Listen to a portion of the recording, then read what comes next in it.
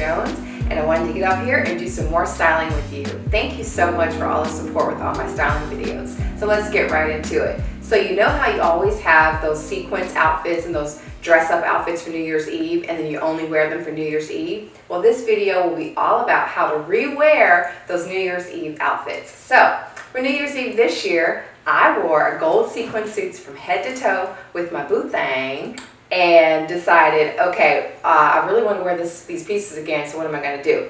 So I decided to pair it with a graphic tee, and I actually make this graphic tee. It's Better Not Bitter. I have a link in the description so you can pick up one if you'd like, but if you don't, you can also wear any graphic tee or even a plain tee.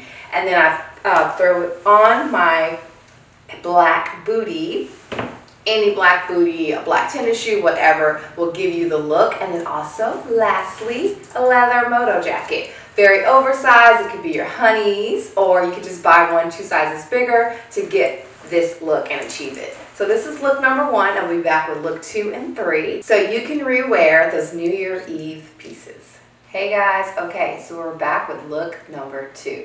So as you remember, I said I had a gold suit that I wore for New Year's Eve from head to toe. So I decided to break up the pieces. So with this look, I'm doing a jean. These are flare jeans, my favorite, and they are in off-white. And then my t-shirt is more of a almost all clear white, I should say. And I'm going for kind of a monochromatic. And again, this is a graphic tee. This is my line, Better Not Bitter. And then I paired the blazer over on top. So you could even pair it with regular jeans, a skirt, and over the knee boots, and then your blazer, again, that you wore for New Year's Eve, you're throwing over. Also, lastly, I'm adding the hat, just to give it a little bit of a casual look, an everyday look, because again, who wears sequins all year round? You can. And also, just so you know, sequins is a really big trend, again, for 2023.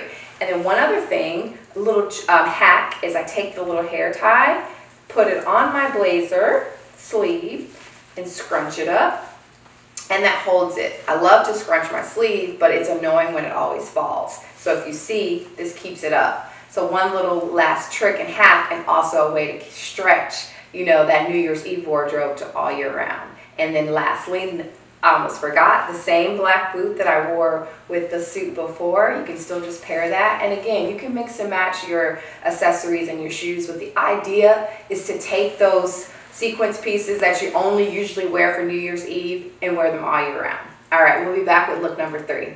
Hey guys, so we're back with the last and final look.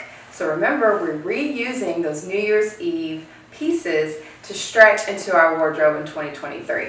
So I have on a black sequins pants. I have definitely wore these before for New Year's, you know, those special occasions, and decided to do that same black bootie. Again, you could throw on a black tennis shoe to dress it down, a lower boot, a combat boot. All right, so then we paired it with the graphic tee. Again, this is my t-shirt, Better Not Bitter, but you can wear any graphic tee, plain tee, like I said last look, a turtleneck, anything to kind of give you that casual look to make it more everyday and not so dressed up for New Year's Eve. All right, and then we put on a little camo jacket. You can do a plain army green jacket. The camo, I think, looks great mixing it with the black, and again, it's dressing it down to make it more everyday look. And then, you know me, if you don't know me, you'll get to know that I love a hat. So we popped on a little hat to just top it off and give that look, again, some more interest. Hope you enjoyed all 3 of these looks. Please like, comment, and subscribe, and I will be back with more styling videos. All right, besitos.